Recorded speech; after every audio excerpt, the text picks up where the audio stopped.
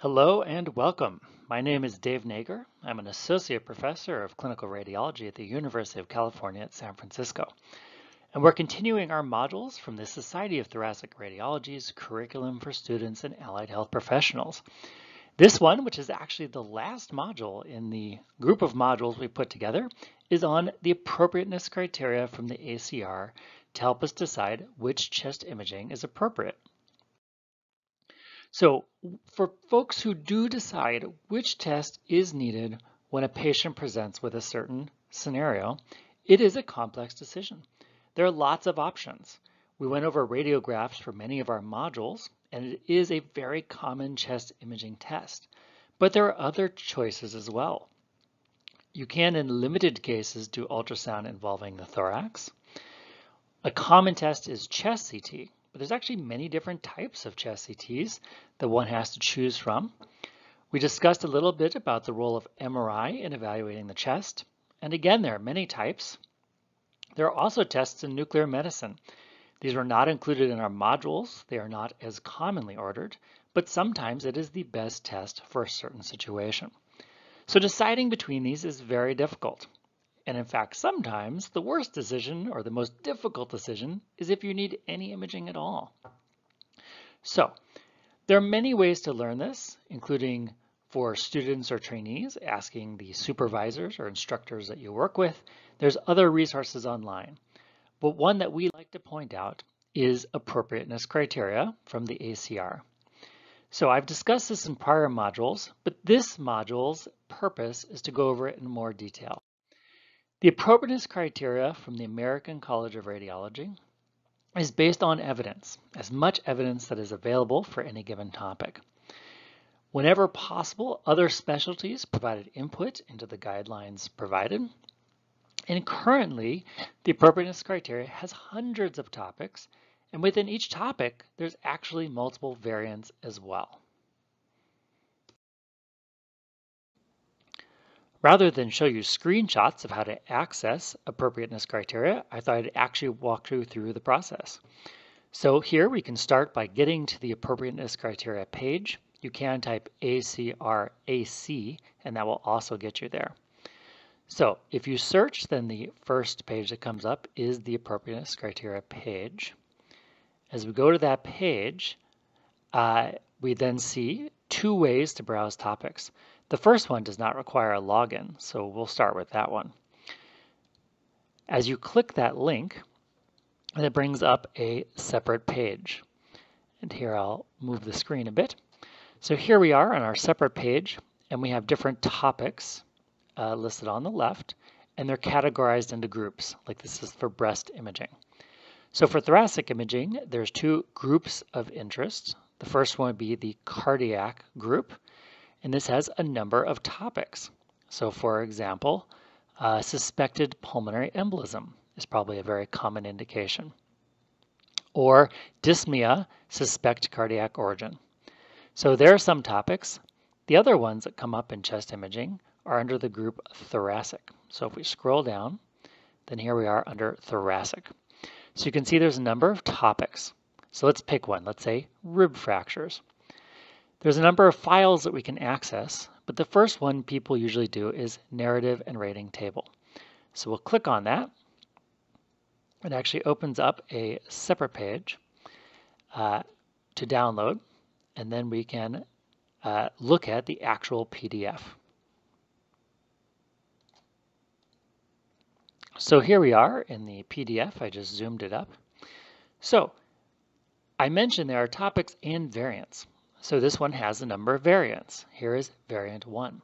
This is suspected rib fractures from minor blunt trauma. So if we have that scenario, we want to figure out which imaging test is most appropriate. So here's a list of possibilities. It includes radiography, it includes CT, and it includes a nuclear medicine test as well. So then we figure out which one is appropriate based on the appropriateness category.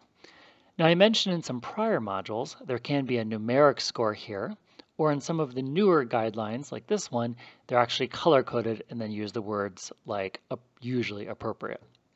I'll show you at the bottom of this document the translation between numbers and the words.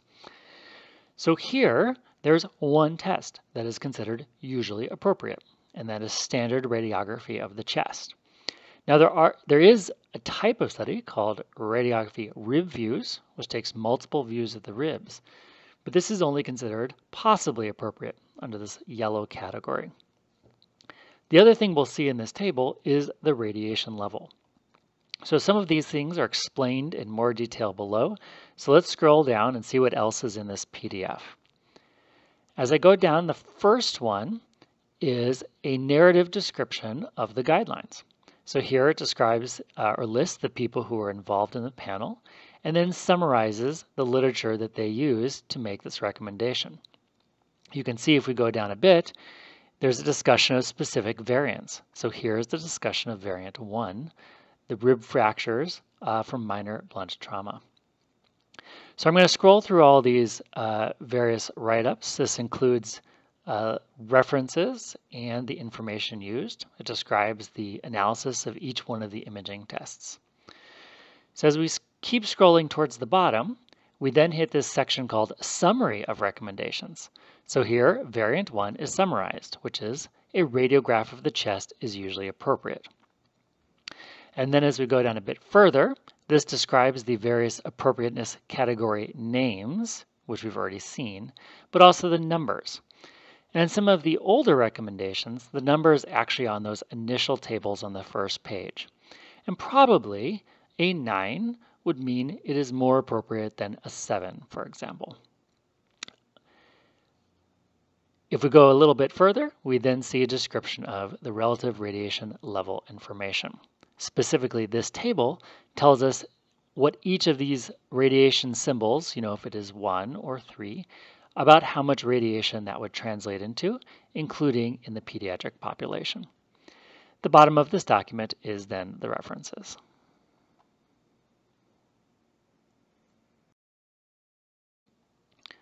Rather than show you screenshots of how to access appropriateness criteria, I thought I'd actually walk you through the process.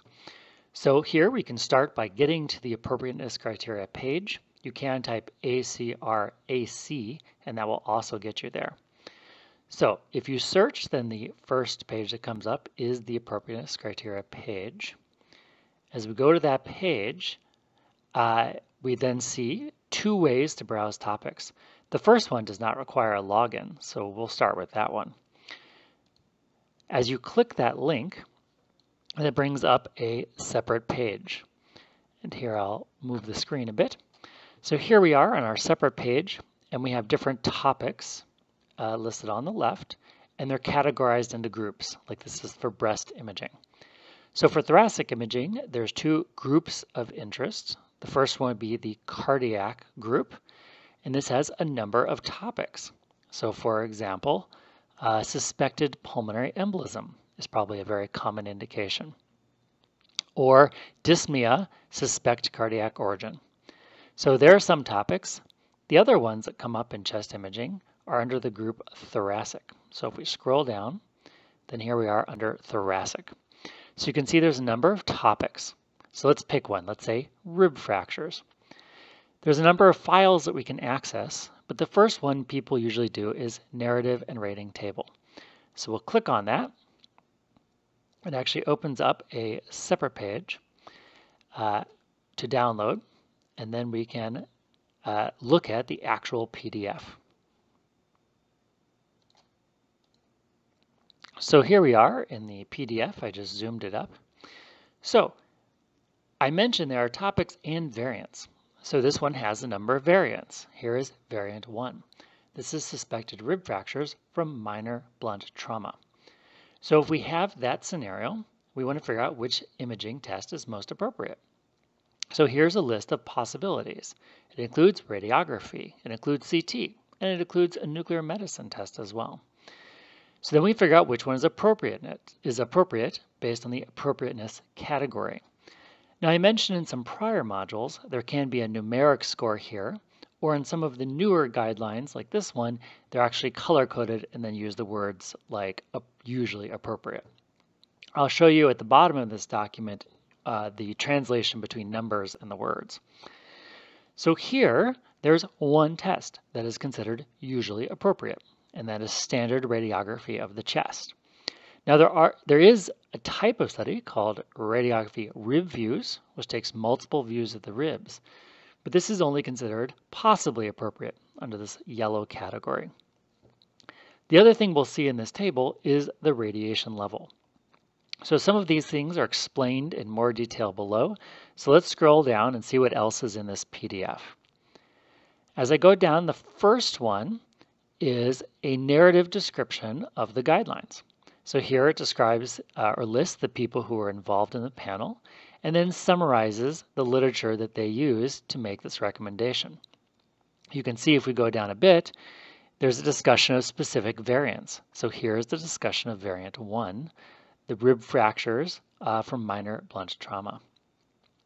So I'm going to scroll through all these various write-ups. This includes references and the information used. It describes the analysis of each one of the imaging tests. So as we keep scrolling towards the bottom, we then hit this section called Summary of Recommendations. So here, variant 1 is summarized, which is a radiograph of the chest is usually appropriate. And then as we go down a bit further, this describes the various appropriateness category names, which we've already seen, but also the numbers. And in some of the older recommendations, the number is actually on those initial tables on the first page. And probably a 9 would mean it is more appropriate than a 7, for example. If we go a little bit further, we then see a description of the relative radiation level information. Specifically, this table tells us what each of these radiation symbols, if it is 1 or 3, about how much radiation that would translate into, including in the pediatric population. The bottom of this document is then the references. All right, that includes a quick run through of how to access the appropriateness criteria and what you might see if you browse through that one link that I showed. Really, the best way to get a handle of what's available inside this resource and how it works is to give it a try. So I recommend, if possible, checking out this website and going through some of the links. Again, this module, as well as all the prior ones, were put on by the Society of Thoracic Radiology. This is the Society website. We're very happy that you joined us for this module, and hopefully you've seen some of the prior modules as well. This is Dave Naeger, and if you have any questions or comments, my email is on this slide. Thank you again for watching.